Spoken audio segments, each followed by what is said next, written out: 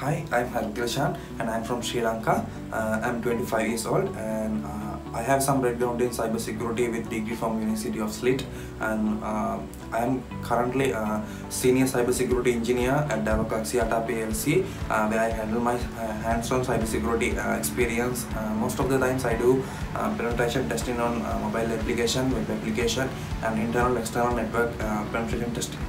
I took CEH, also known as Certified Ethical Hacker course with practical exam, and it was my first professional certification course in my journey, and really it was awesome experience, and I'm happy to say that I got 8th place in CEH Master Top 10 in the world Q4 number 2020. Then again I took CPENT exam. After finish my CPENT exam and submit the report, I got LPT as well. After completing my CEH exam, my lead engineer Harith was suggest me to take CPENT exam because he already has LPT.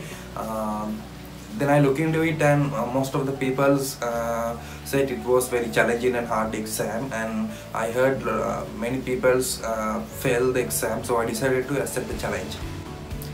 In CPENT course, there were some subjects which I was not familiar with, such as SCADA network, traffic analysis, and double pivoting, and binary exploitation on bit64 Linux machine with SLR, working in full randomization mode, and so I completed all the iLabs and went through all the PDF course materials, and also did some researches on some particular topics such as double pivoting and binary exploitation. After scheduling my exam, I had only 20 days for prepare for the exam, so then I decided to spend a lot of time on practice range labs and write some automation script to do emulation stuff, and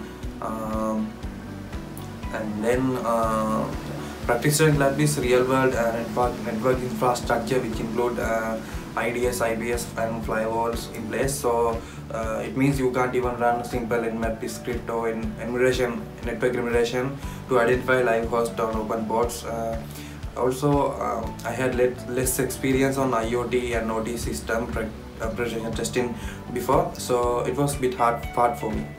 First thing I really like was, actually this is real world multi-layered network infrastructure. That means we can get an idea about how the things happen on real world and get familiar with some different kind of system like SCADA network system. And also CPENT course include wide range of different topics such as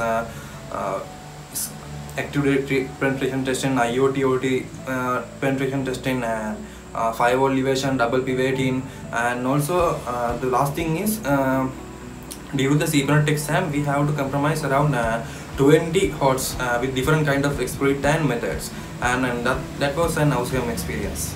I was completed all the labs, and that was very helpful for to familiar with some tools and IoT OT system. And also in the iLabs you can try out different kind of exploit, script, and also the practice range labs are awesome because it's similar to the real world network infrastructure, and it's all connected to the IoT OT devices, and you have complete battlefield to tackle with. During my whole CPENT exam, I use Wireshark tool to capture the network traffic and map the network, and Wireshark help us to look into the packet level and response errors, so then we can identify what type of devices connected to the network and how the firewall handle the request.